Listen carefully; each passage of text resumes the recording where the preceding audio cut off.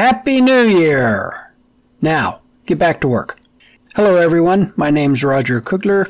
This is Working at Woodworking Podcast, episode number 15. Yeah, that's the title. Happy New Year, now get back to work.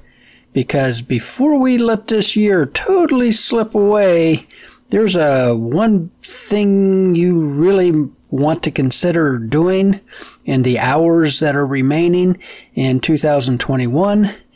And I have some items for you to strongly ponder and consider going into 2022. So I'm going to address two different groups. One group, the first group, are you professionals who are in the woodworking business, and the second group are the ones who are still thinking about getting into the woodworking business. So, group one, you pros out there, what's coming up? If you are like myself and people in 44 other states that has a sales tax, you are probably looking at a sales tax deadline coming at the end of January, at least in Indiana. So what does this mean? It means you got to get off your chair and start doing your books. I know I am the only person in the world that doesn't keep their books up to date on at least a monthly basis, let alone a weekly basis. I know I'm the exception, but I do this every single year for the last 20 years. I think it may have something to do with I was a bookkeeper for about 12 years, and every Monday I had a routine. I went into the office, I did this, I did that, I had to cut these checks, I had to get these signed, and after 12 years I think I just kind of revolted when I started to do this business. One of the first things I did was decide I ain't got no accounts receivable or accounts payable. I pay for things when I buy them, and I expect payment when I deliver them. None of that 30-day net 2% tin stuff. I totally eliminated that, as I tried to do as little accounting and bookkeeping as possible, which means that January is typically a rush to the finish line to go through and figure out my state sales tax. And it's really not hard. I mean, I keep track of where the money is coming in, and Etsy sends me a very nice report on the money that came in by month, by product. Amazon does the same thing, except you kind of have to hunt for it a little more. PayPal does a very nice job of presenting your yearly activity. So really the only thing I have to do is go through and collect checks that were paid directly to me, and also cash receipts that I received. So don't let this sneak up on you. You don't want to do that frantic 24-hour scramble to try to get this done. I try to knock it out by the middle of the month. Okay, number two things pros are going to need to do, or I would recommend that you do, evaluate. This is the dead of winter, at least in the northern hemisphere. There's not all that much going on. January is kind of a down month. So this is a really good opportunity to actually dig in to your books, your accounts, and start to figure out which jobs you did during 2021 that made you money. Figure out what jobs you did in 2021 that you lost money on. And someplace in the middle are the jobs that you broke even. Evaluate. Figure out what was good, what was bad, what you never want to do again, and where you might want to be concentrating a lot of your effort on those profitable jobs. This is also a good time to look around the shop. Look at your tools. Which ones did you not use this year? Maybe it's time for a little bit of house cleaning. At least see if there's anything in there that you can improve upon. We'll talk more about this a little bit later. Cost of materials sold. It's an accounting term. I try to stay away from it. But you do need to figure out what it cost you to make something. If you've just been kind of on autopilot, cruising through the summer, just trying to get jobs done, trying to find materials, you may not have been paying all that much attention to the prices. Chances are your cost of materials have gone up. I know that I'm paying a lot more for hardwood than I did even last year, let alone the year before. Calculate your cost of fasteners, sandpaper, and your finishes. Have any of these materials gone up in price? The answer is probably yes. Are there other materials that you use in your product or projects?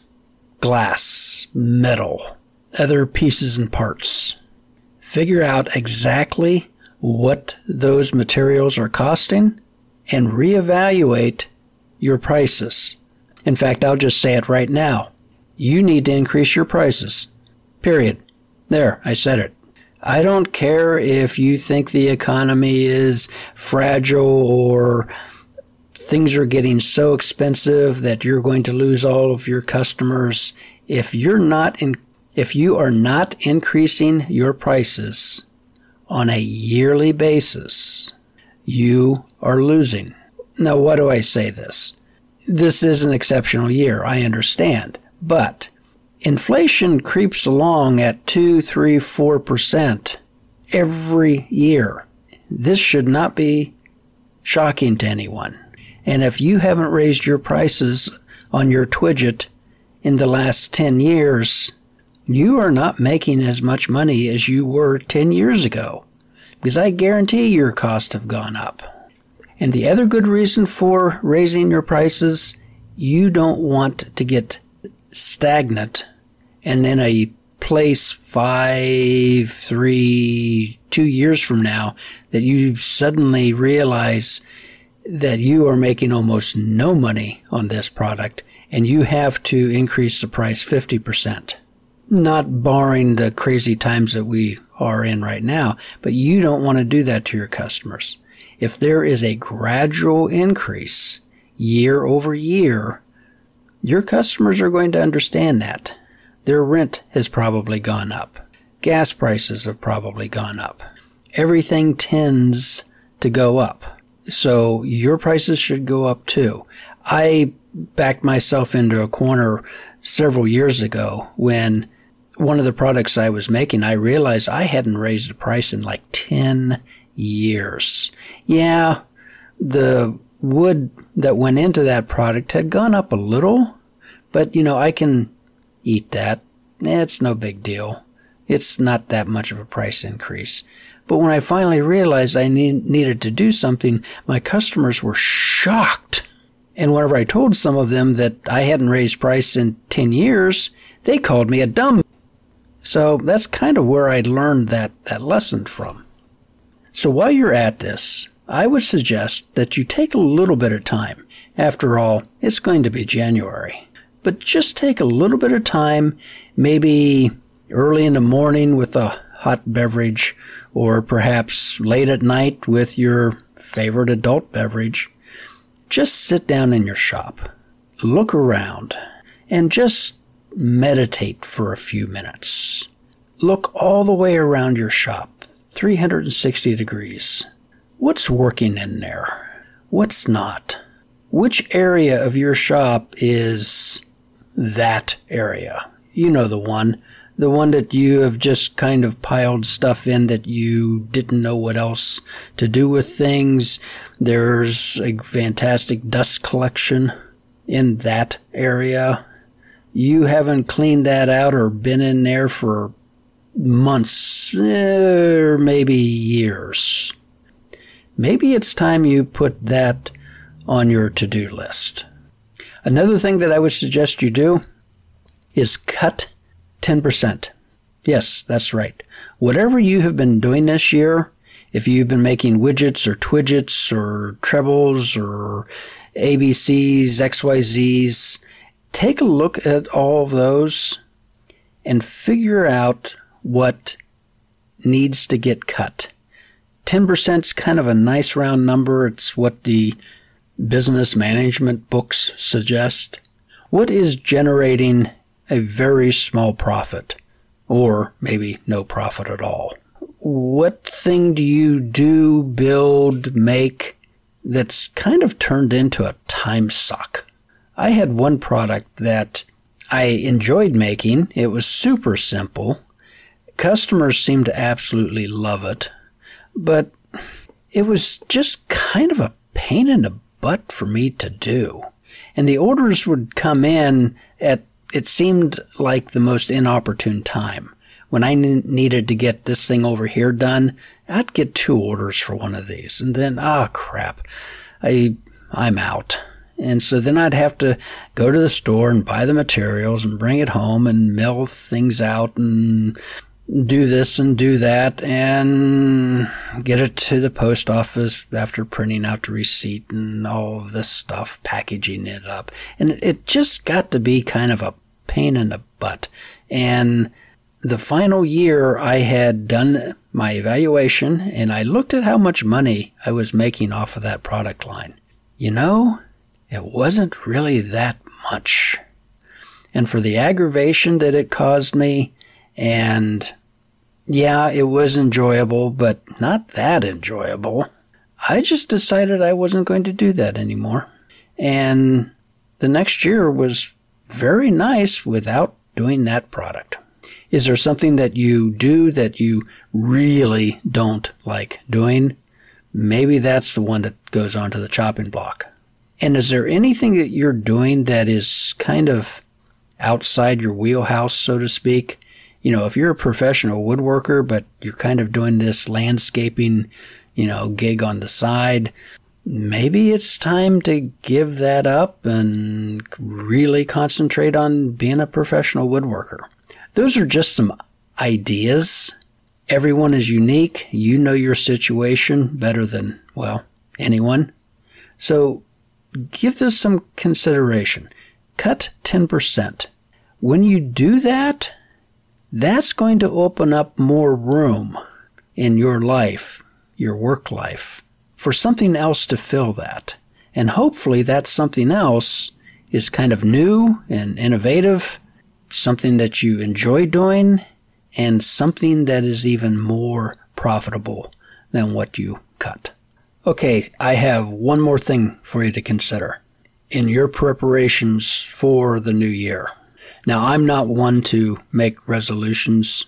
Well, actually, I am. I've only made one resolution for New Year's that I've actually stuck to.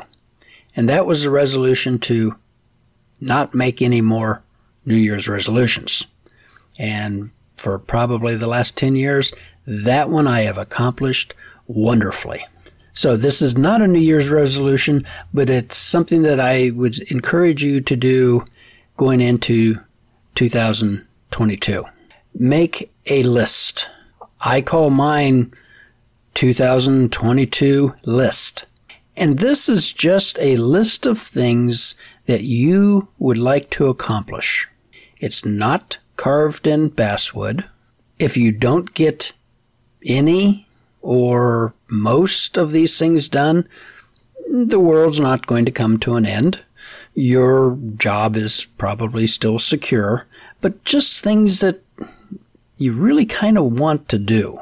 This could be things like cleaning out that corner of the shop that we talked about earlier.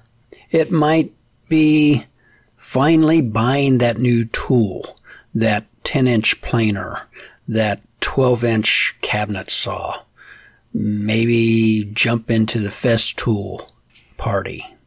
Maybe this is the year that you finally get your CNC machine. But just start putting these things down. And it doesn't have to cost a lot of money. Maybe you want to reorganize the shop, rebuild your workbench, paint the inside of your shop, redo the lumber storage rack, anything. Just kind of brainstorm. This is a good thing to do while you're up there doing the meditation in your shop. Just grab a notepad, sit down, and just start jotting some things down. And if you really want to make some of these things come true, share your list with someone. Your spouse, a friend, your pastor, your bartender. Just run this by someone and they can give you some feedback. And just the act of talking about this with someone else seems to have some effect on how many of these things you'll actually get done, or so the scientist tells us. Now, when you have your list picked out, pick three things on your list. Move those to the top. Those are the ones you want to concentrate on first. If you only get 3 things done on this list, well, for me, that's like a spectacular year. But you might get 10 things done. You might only get 1 thing done. But you will have done something in the coming year. So to all you professionals out there, best of luck in 2022. Oh, one more thing. This is a really good opportunity to stock up on supplies for the coming year. If you are expecting a large profit for the year, you might want to, get some more write-offs by going out and purchasing 6 months worth of sandpaper, or you might be too late for a lumber order, but anything that you can order online, if it looks like you're going to take a loss for the year and you have some cash, you might want to go ahead and order those supplies anyway. That will increase the size of your loss and it will set you up for next year. I always seem to run out of supplies when my cash flow is at the lowest. So if I can do this ahead of time and have those stockpiles in reserve, it just makes things easier down the road. Okay, now I would like to talk a few minutes to those who are in the I'm still thinking about it crowd. You want to start a business. You've been dreaming about this for a while. Perhaps you're a very accomplished woodworker, but you'd like to make some money at this professionally, but for whatever reason, you just haven't yet. So I ask you, what are you thinking about? Why haven't you done this yet? Now, I'd like you to pick up a piece of paper and a pencil or pen, and I want you to list all the things that you have been thinking about. And I want you to do this quickly. Don't think too much about the things that you are thinking about. What is on your mind? What things do you know? What things do you not know? What things scare you? What things make you feel pretty confident that you could actually pull this off? What are the pros? What are the cons? Just get this down on paper. Now, after you've given this some considerable thought, I'd like you to come up with a game plan. And probably the first decision on your game plan is, do I want to do this full-time or do I want to do this part-time? Part-time professional woodworking is a great way to start. In fact, you could be a part-time professional woodworker for the next 40 years. Well, if you live that long, if you're young enough. And that is absolutely perfectly fine. You could be a tremendous service to your community if you did that. If you do have some experience and maybe the time in your life is right, you could become a full-time professional woodworker. But you're the only one who can figure this out. And by getting this down on paper, it kind of solidifies your thoughts. This would also be a good time to go back and listen to podcast 1 through 12, where I talk about the real basics of deciding to go professional. in this trade. Then decide. Are you going to go for it? Are you going to forget about this idea? Or are you going to make the decision not now? All three could be very good choices, but you need to decide. 2022 might be the year that you decide. If you choose to go for it, then I would suggest that you get one job. Just one. Not 7. Just one job that is going to pay you money. And then do it. Because that's the start. All right. So that's pretty much of everything I had for you today. I'm not going to do a recommendation of the week. I'm not going to talk about missed jobs because it's been a relatively quiet week. Very, very pleasant so far. I've got a couple jobs I need to get finished up and in the mail. So I don't want to hold you up anymore. Remember, this might be the day to order some more supplies, and I won't keep you from your merrymaking on the new year. So, wishing you the very best in 2022. Happy woodworking.